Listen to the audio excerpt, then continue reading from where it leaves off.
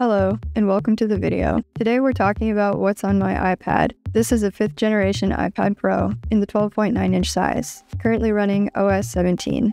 Personally, I mostly use my iPad at home, and mostly in the kitchen to watch YouTube and look at my recipes while cooking. Occasionally, I'll use it for specific tasks while working from home. I do also use it while traveling in place of a laptop or other computer, and while traveling, I'll use it just to keep up with light work and organize my photos and videos from the trip. Because I have 2 specific use cases for my iPad, I use 2 focus modes to organize it: Do Not Disturb for home use and Work Focus for working and traveling. I'll get into the specifics of both modes, but first I want to talk about the accessories I use. The first one I want to mention is a screen protector from Paperlike, who is also the sponsor of today's video.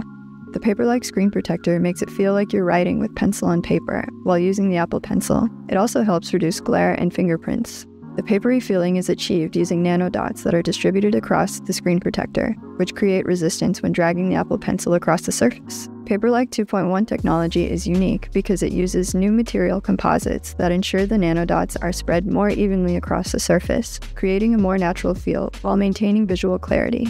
The screen protector is durable and can handle the added stress that comes from writing and drawing directly on the product. It is also designed with artists in mind, with a focus on keeping the image on screen sharp and crisp, which is what makes this screen protector my personal favorite to use. If you want to check out the performance benefits of Paperlike for yourself, please do so through the link in this video description to help support this channel. They also offer a 100-day satisfaction guarantee. Thank you to Paperlike for sponsoring this video.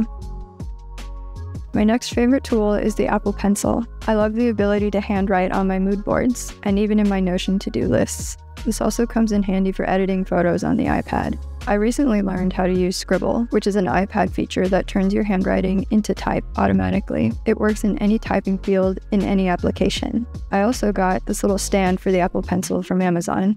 I have this plain white case on my iPad to protect it from scratches while it's in my bag or when I set it on a table. This case is really thin and will not be effective against dropping the iPad. The reason I got it is for preventing scratches, and because it has a place for the Apple Pencil to be carried while the iPad is in the Magic Keyboard. Also, the case is thin enough to click onto the Magic Keyboard without issue.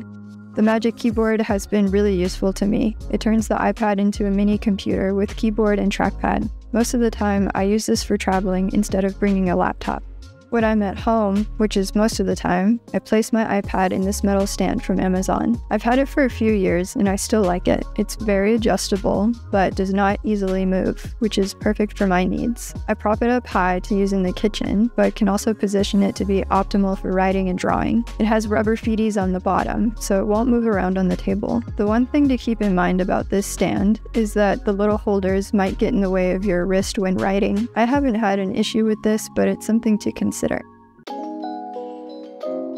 Let's get into what I use on my iPad, starting with the lock screen in my at-home mode, or Do Not Disturb focus mode. I keep it really simple with just a background photo of my office, a weather widget in the top left, and under that, this little dancing Tamagotchi guy. This is a widget from the Widgy app, which I'll talk more about later. And then above the time, I also have the date customized with this little coffee icon, also done with the Widgy app. Getting into my home screen, I also keep this pretty empty. I use the Shortcuts app to implement these custom app icons. I'll talk more about that later. In the top left is another widget from Widgy that shows the temperature, date, and what time the sun is going to set. Widgy can only connect to Apple apps and not third-party APIs. Since I usually use Spotify for my music, this won't update the current song in real time, but it will if you use Apple Music. For me, I just put my own icon and text in for the design, but when you tap on it, it does go to my Spotify. Below that, on the bottom left, is a widget to one of my Notion pages for my recipes. Since I use my iPad in the kitchen the most, this is what I need to pull up to remember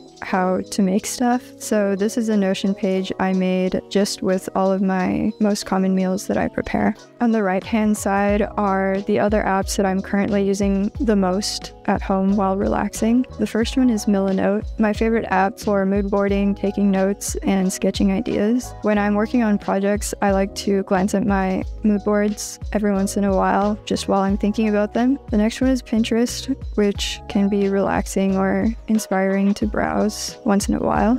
Twitch, which I mostly use to watch Minecraft streams while cleaning the kitchen. And the last one is an app by a health and wellness influencer with some recipes that I'm currently trying out. At the very bottom, this is YouTube, which is my #1 most used app, but I don't have to click this icon to open YouTube because I made it so I can tap anywhere on the page to open it. I did this by making transparent widgets with the Widgy app and setting the tap action to open YouTube. That way I can create the spacing I want for my apps, but also easily tap to open YouTube. Again, I'll talk more about that in the setup section of this video. If you swipe from the left, the menu here has some shortcuts. The top is a widget for Notion Calendar, which I've been trying out lately, but I honestly don't like it as much as I like Google Calendar. Below that are shortcuts I made for light scenes in the Hue app. Basically, these change all the lights in my place, and I use them at different times of day. This one, for example, is used for shooting video. This button turns the iPad off because I don't like holding the physical buttons to do it.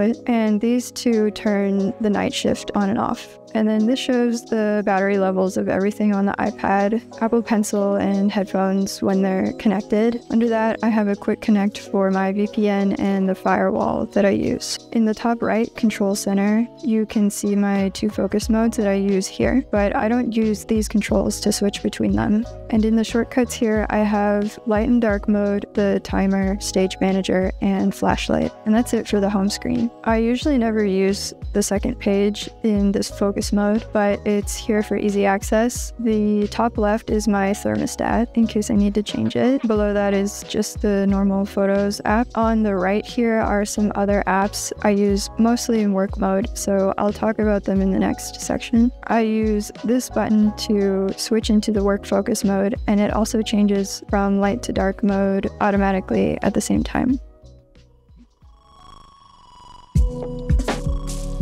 Now you can see we're in work focus mode, but we'll start from the lock screen. It's the same screen as before, just with a different photo background of my living room as the weather and the guy and the coffee widget. I wanted to use a dark background and dark mode for this focus mode because I don't want my iPad to be bright when I'm traveling on the plane. Getting into the home screen, it's busier because I keep all my work apps accessible here. The top right is a widget that has Google Calendar, Notion Calendar, and then 2 airlines widgets. When I have a boarding pass, the information including departure time and gate changes will show up here. Down here is another widget to my main Notion page. This has my to-do list and my main active projects. I use Notion for all my organization, scheduling, and planning. Let me know in the comments if you'd like to see a Notion tour, but I'm pretty sure I'm going to do one eventually because my Notion is so helpful to me. Moving on to the apps, we again have Pinterest, Photos, and milanote, where I'll usually find my reference images for projects. This is Google Drive, where I keep my files. The Lightroom app is my preference for editing photos. I also take photos through Lightroom, but usually on my iPhone. Netflix is here for when I am using this on the plane and I want to watch something. YouTube Studio, which I use to check my channel stats. And this is a shortcut back to Do Not Disturb, and it turns light mode back on. This app to the very right is Camrote, which syncs to my Sony camera via Bluetooth, and I can use this to monitor shots while I'm filming something on my Sony camera. The bottom is again YouTube, and you can still click on the page to access YouTube. I usually download Minecraft videos to watch on the plane. Left swipe is the same, just in dark mode, and Control Center is also the same. In work mode, the second page is also important. The top left is a photo widget which hides my Gmail and the Google Maps widget for my travel needs. The right side has the Hue app. I use Philips Hue for all the lighting in my place, and this is where I can set up and control the light scenes. The Google Remote Desktop app, which I can use to access my computers. Derek is my mini ITX build in the living room, but he's sleeping right now. This is my main computer.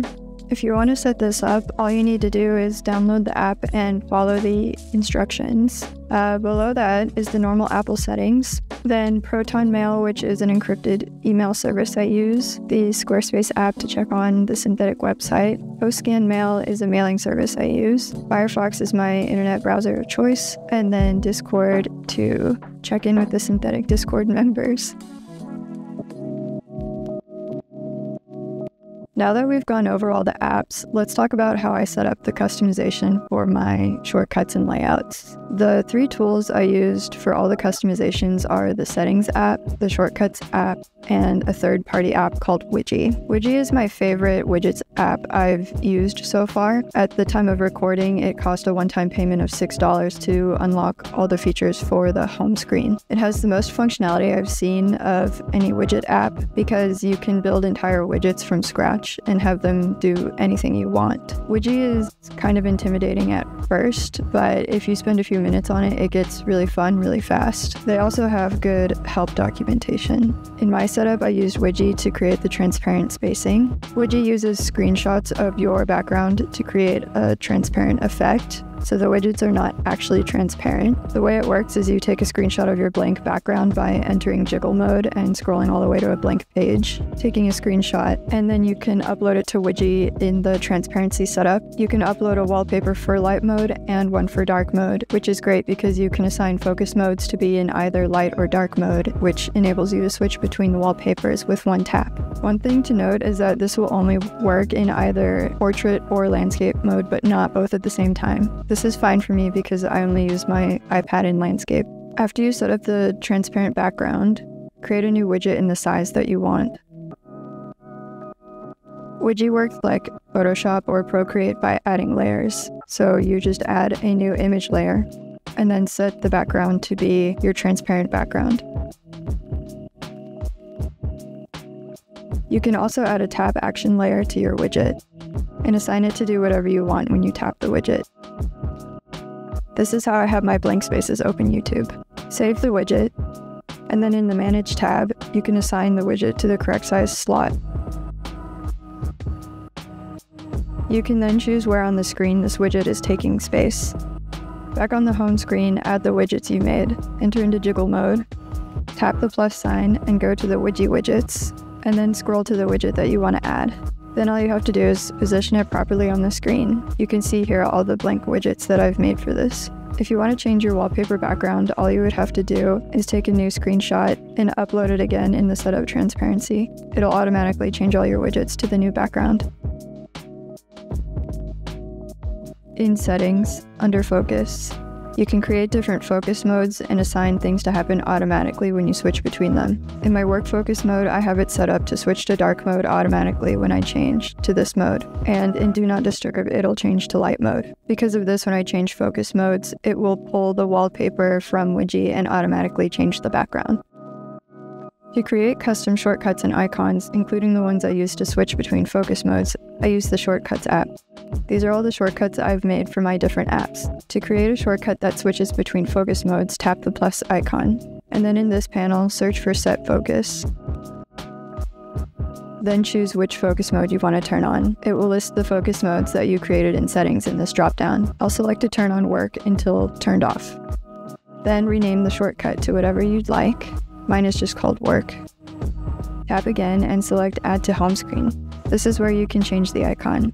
I have a folder with the custom colors I uploaded to use for my icons. Choose the one you want and click Add, and that's it. It'll be added to your home screen. I also use the Shortcuts app to create these shortcuts that are in the left swipe menu.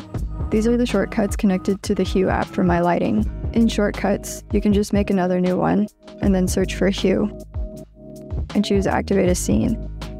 This dropdown will show all the scenes that you've created in the Hue app. Just select the scene you want to activate, name it, and then here choose an icon you want for it. This time we're not going to add it to the home screen.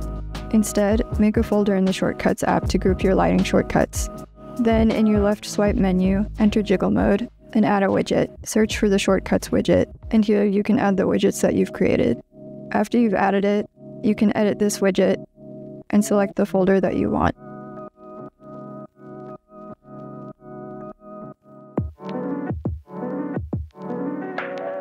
As you can see, there's a lot you can do to optimize the utility of the iPad and also customize how it looks.